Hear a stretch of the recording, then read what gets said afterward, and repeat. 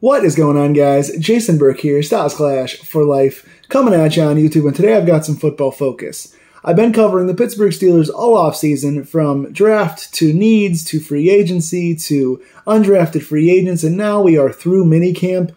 This is the biggest lag between now and the season, but we are seeing kind of who's panning out, who could be a future roster member, and I've been taking a look at deep dives positionally at all the big spots and comparing last year to this year. Have we improved or gotten better or worse? Who have we gotten rid of? Who have we added? I've done this for the inside linebacker spot, defensive tackle, offensive tackle, or D-line, O-line, corner. I've done a lot of those breakdowns, so go check out all those videos. But I wanted to come back this week with another one. I apologize for the delay. I've not posted all week. It's the first time I haven't posted in a week in a while.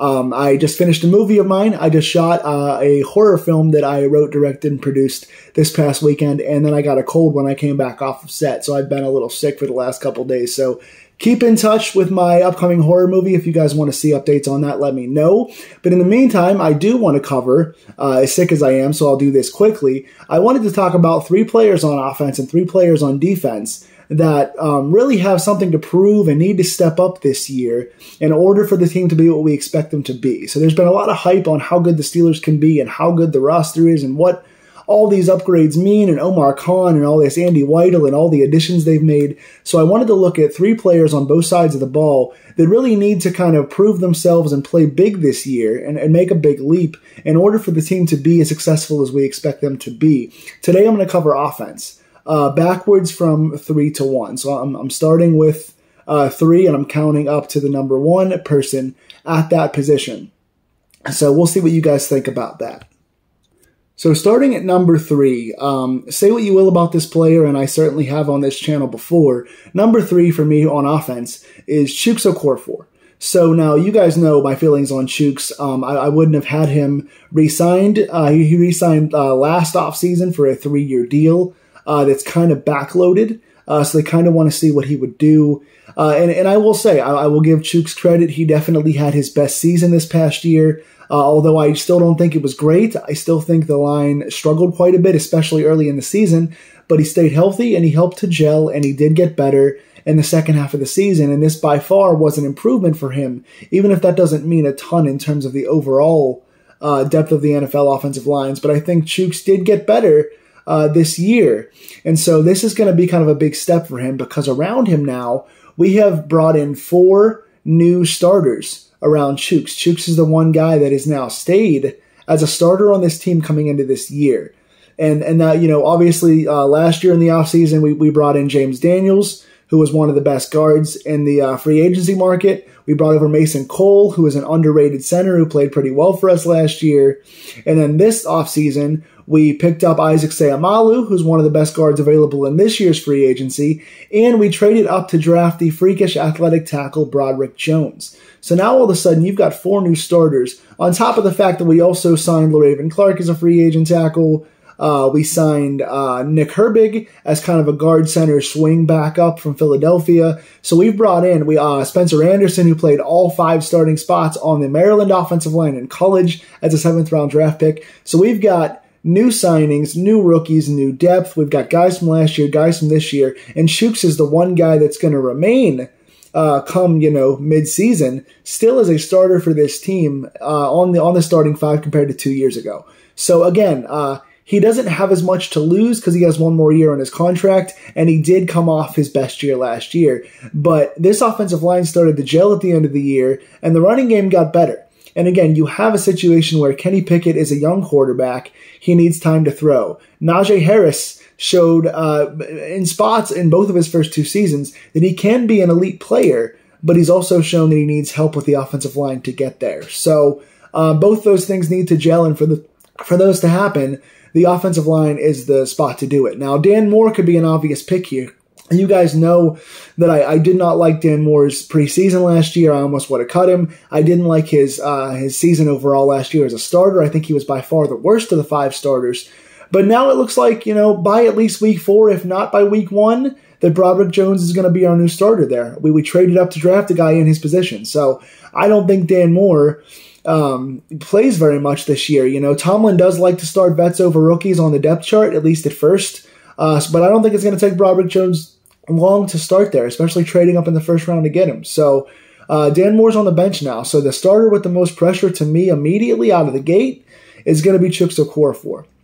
Number 2. Now, most of you guys are going to be saying, oh, it's got to be Kenny Pickett, right? Kenny Pickett was a first-round quarterback. We have to see what he has. Yes, we do. But I don't think Kenny Pickett has the most pressure right now. Obviously, the quarterback is the leader, and he has to play well for us to play well. But considering kind of where the fans' expectations for Pickett were coming into last year, and the fact that in his rookie season, he did finish the year 7-1 in his last 8 starts, coming off a concussion. He did have 2 game-winning touchdown drives against Las Vegas and Baltimore, I believe. He looked really good for a year 1 starter, especially with a janky line at times, no run game at times, and a depleted wide receiver core at times, and an offensive coordinator at times who struggled. So I'm not going to put Kenny Pickett on this list, but I'm going to put 2 guys at number 2 and 1 who can help Kenny Pickett or hurt Kenny Pickett depending on how they play this year. So number 2 for me is Najee Harris. Now, don't get it twisted. I am on the Najee Harris hype train. I was a big fan of Najee coming out of Alabama. I think he's an incredibly hard runner. I think he's a good finisher. I like what he brings to the table. He's got intensity. He's a Steelers-style running back. He's got that pure power. He's got underrated speed. I like Najee Harris a lot. But in both of his first 2 years, he's shown that he's not always the most consistent. I think most of that has to do with the play calls and especially the offensive line. Now, Najee had a very good rookie year in spite of having kind of a slower, weaker team around him. And then last year he started very slow, and all the naysayers start coming out saying, okay, Najee's not a very good player. And then by the end of the year, now we're starting to hear a lot of like, well, he's a good back, but he's not a great back. He's definitely a starter in the league, but he's not going to be an elite guy. He's not going to be a franchise kind of guy. I think he can be a franchise kind of guy, and I like what I've seen from Najee in his rookie year and the second half of last season, which was most of the offense. But also, I think that he can go much higher. I don't think we've seen the best of Najee Harris just yet. And now, again, adding 2 linemen last year, adding 2 linemen this year with the freakish Broderick Jones, adding a freakish tight end blocker as well in Darnell Washington.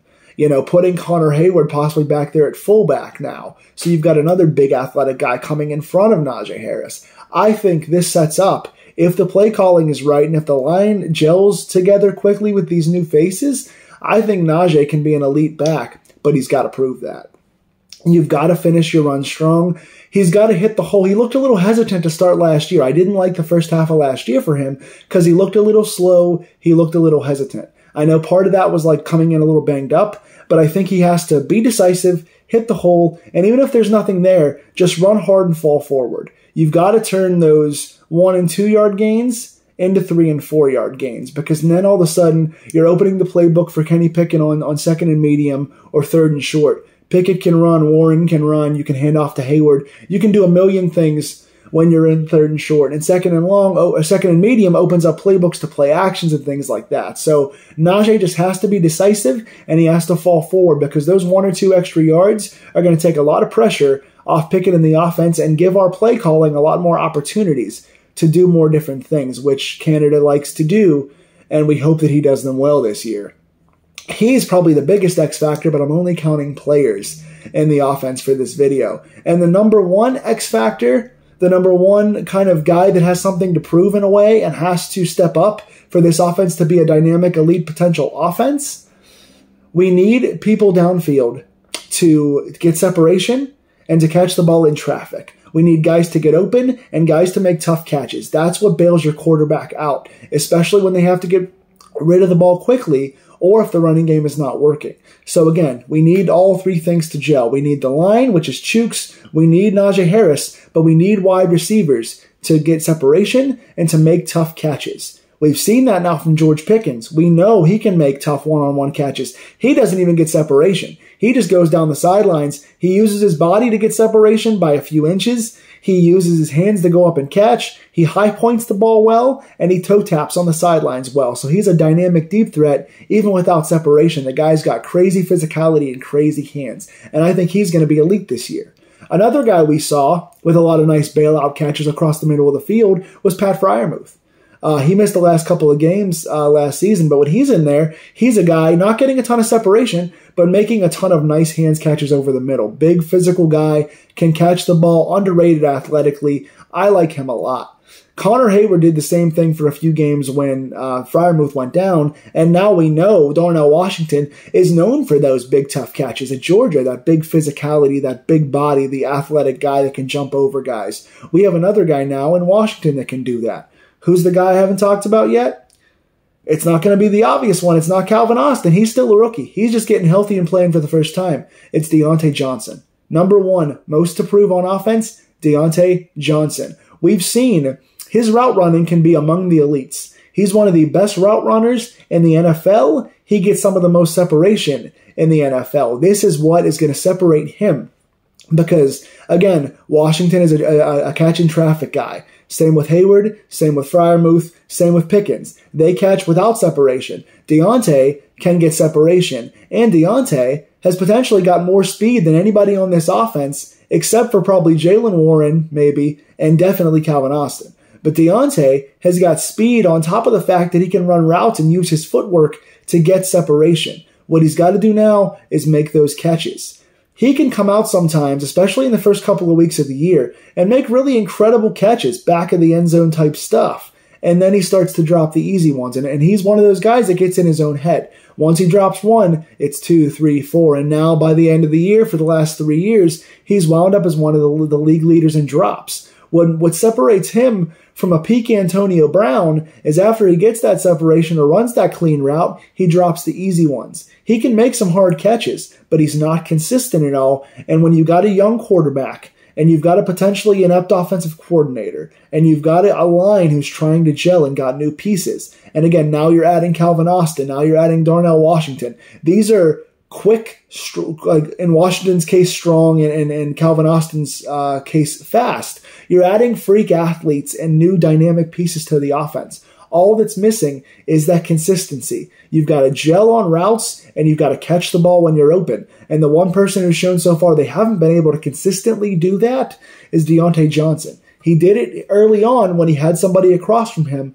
Now you're going to have a lot of guys out there. You're adding Allen Robinson, who's a veteran too, who can make tough catches. If Deontay can make those catches with the separation and speed that he gets, and he can combine his technical aspects and stay out of his head, making those catches, that's going to set up more plays downfield. Again, you've got the middle of the field now with Washington. You've got Allen Robinson who can do multiple things. Calvin Austin can be a gadget and return guy. He can get involved as a receiver. You're adding all these pieces to a line that now has another good veteran in Seumalo and a freakish rookie in Broderick Jones. What you need now is consistency. If your rookie is getting pressured or making bad throws, you need guys that can bail him out. And if Deontay can play as peak Deontay and stay out of his head, this offense can be elite. Tell me in the comments below what you think of those three guys that I named, and of course the X factor that I didn't name in the offensive coordinator, Matt Canada. You guys know it comes down to him a lot as well.